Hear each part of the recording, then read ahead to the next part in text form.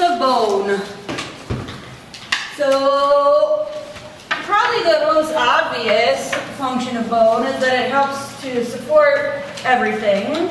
When we say support, what do we mean? Well, it supports all of your body's soft tissues. So all of your soft tissues are hanging on in or within bone. So that's the first important function. Over there and saw that. Support.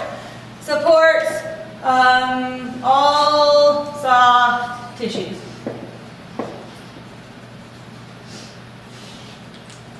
So provides attachment points for stuff to attach on the outside, attach on the inside, gives us all kinds of support. The second important function is protection.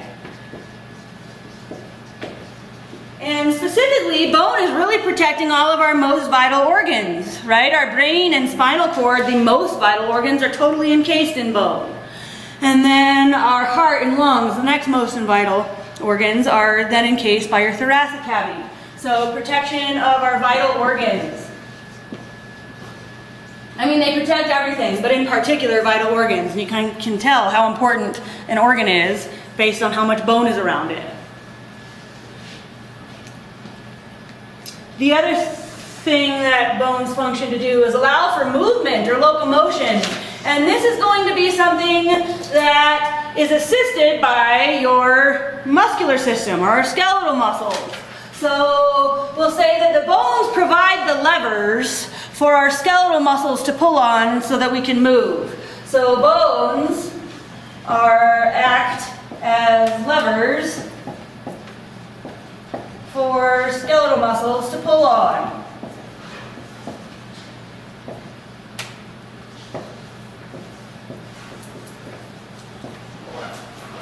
Is that the same as anchorage?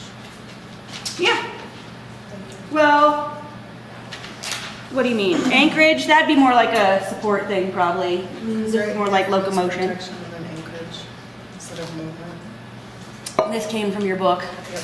So I would say anchorage is more like anchoring, so that would probably be more support. Movement is movement, which we can also call locomotion. Okay. The next, I mean, whatever words, the movement. No, it's fine. Yeah. It just totally misses that. This is even from the new edition of the book. I'm redoing all of our lectures, so I don't know why it's missing that, but this is something that you need to know. Another important function is that it stores mineral and growth factors. We're going to just worry mostly about mineral storage. Mineral storage. It stores our calcium and phosphate salts. So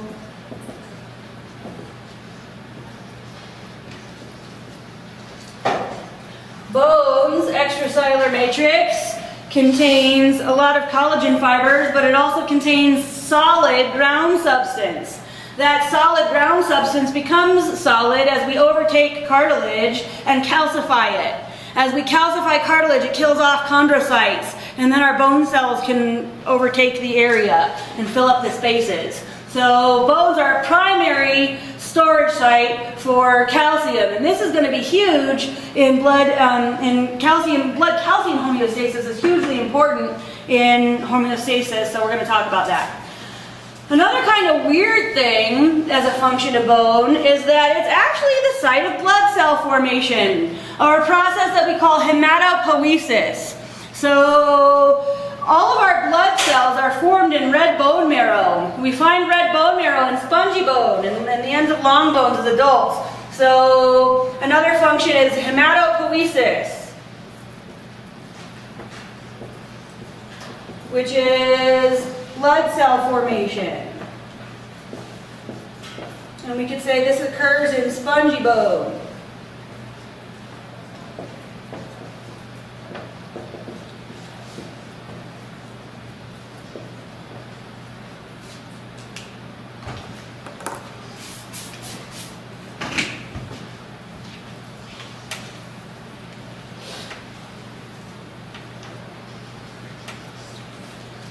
So we'll look more at that.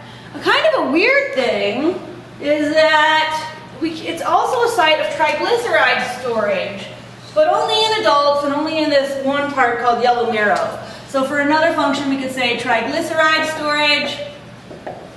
Triglycerides are fats. And we could say that this happens in yellow marrow.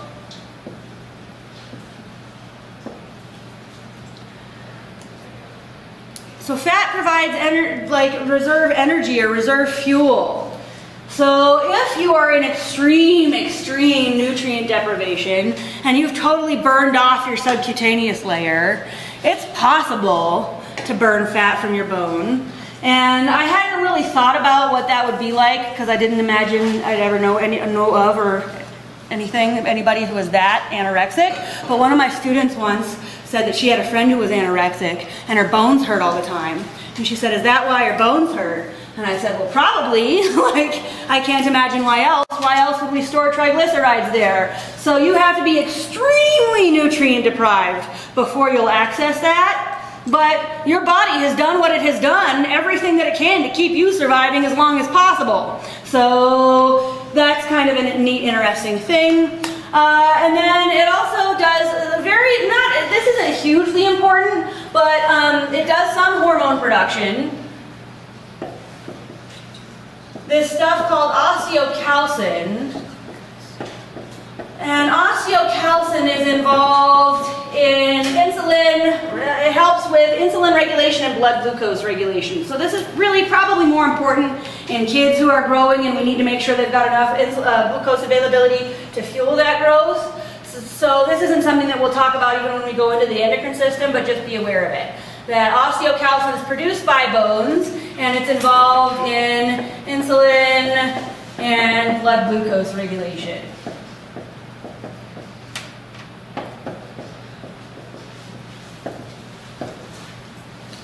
And those are our functions of bones. Any questions on any of that?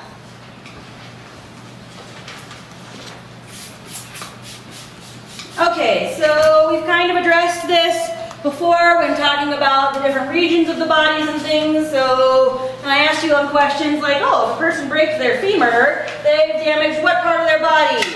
A, appendicular, B, femoral, C, distractor answer, and the answer is A and B only. Appendicular, this is that division.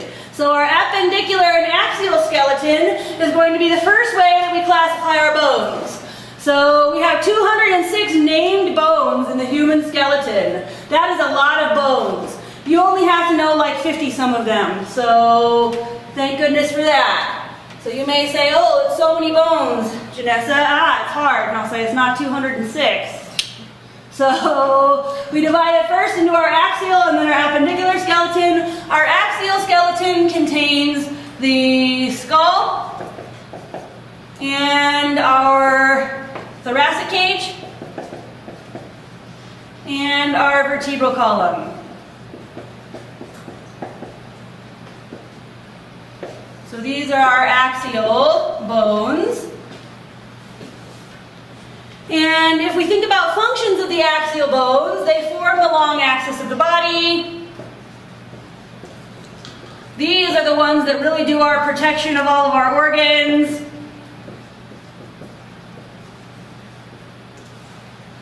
It's going to be where most of our hematopoiesis occurs as adults. Some of the ends of our long bones have spongy bone. Our appendicular skeleton then is our everything else. So our girdles and our limbs.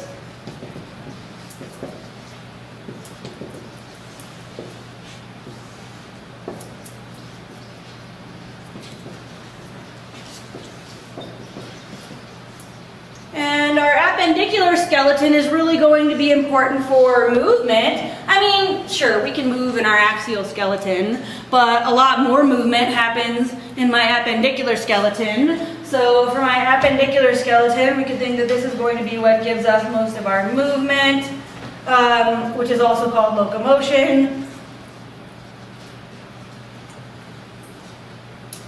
These could also help us if we're thinking they're acting as levers and I needed to punch somebody in my face. So that could be a protective function if you want to look at it like that. There's very little hematopoiesis occurs in the ends of some of our long bones as adults. This is where we would have most of our triglyceride storage in those long bones of our limbs. All of the rest of them are kind of happening all over the place. Okay. So this is showing you our axial bones in red here, or orange, our appendicular bones in tan. So that'll be the first way that we classify our bones. Then we're also going to classify them based on their shape. So according to one of 4 shapes. And long bones are going to form our general bone idea. When we need to know the anatomy of a bone, it's the long bone we're going to focus on in great detail. All of the rest of them are kind of weird. So long bones are taller than they are wide. So they're taller than wide. And what makes a long bone is not its overall size. All it is that it's taller than wide. What does that mean? That means that this distal phalange on my pinky toe is a long bone, even though it's really short. It's a small bone. It's smaller than these short bones and irregular bones here, but it's still a long bone because relative to itself, it's taller than it is wide. Okay, our short bones are about as wide as they are tall. So about as wide as tall. So a lot of our carpals and tarsals are short bones. Sesamoid bones are a specific type of short bone that they tend to grow in a ligament. So your patella is a sesamoid bone. Your patella is this bone here in the front that people think of, as your knee. Your knee's a whole joint, but your patella right here is in this quadriceps femoris tendon, and then it kind of merges with this patellar ligament that attaches to the tibial tuberosity. So that bone is in that dense regular connective tissue.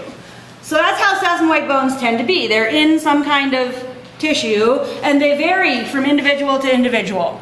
So the only one I'm going to make you worry about is the patella. I'm not going to make you worry about any other weird sesamoid bones.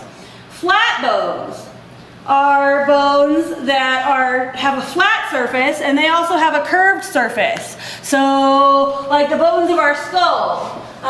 So the flat bones have flat and curved surfaces.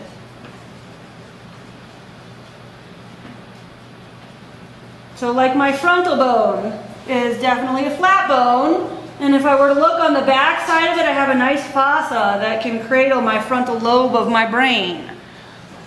And then irregular bones don't fit well into any other category. They are irregular.